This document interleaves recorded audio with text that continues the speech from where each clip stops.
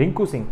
You might have heard his name after after he had hit 5 6 against Gujarat Titans. That was an iconic moment for, especially for KKR as well as for Rinku Singh. And I feel that is a great stepping stone for Rinku Singh to get into Indian team, because he has the ability to finish the games.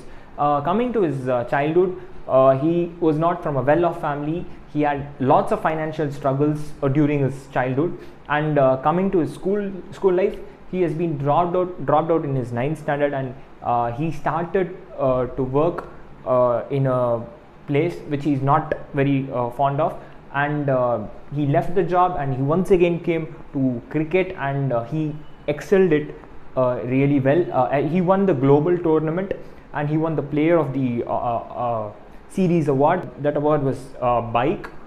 So it was a great stepping stone for him to get into IPL. In 2017 he got into IPL, first represented Kings 11 Punjab, but he was not given a chance initially. After that he got into KKR for the base price of 80 lakhs.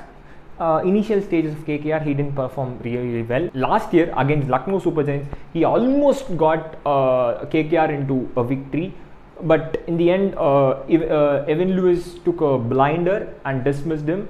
Hats off to Rinku Singh. That's where he got recognition into IPL.